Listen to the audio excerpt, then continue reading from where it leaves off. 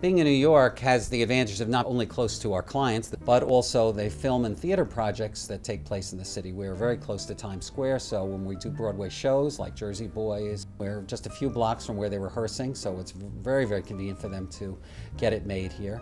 And there's much film work going on in New York, as well as TV work like Boardwalk Empire is going on over in Steiner Studios in the old Navy Yard. So New York has this energy right now that it didn't have even 30 years ago.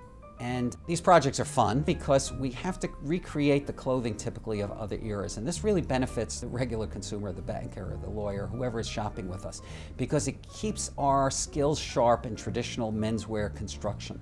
So every time we're doing a costume project for the theater, it's actually rehoning our skills in traditional menswear arts. So the two work hand in hand, the clothing we make for clients and the clothing we make for the film and theater. They're symbiotic.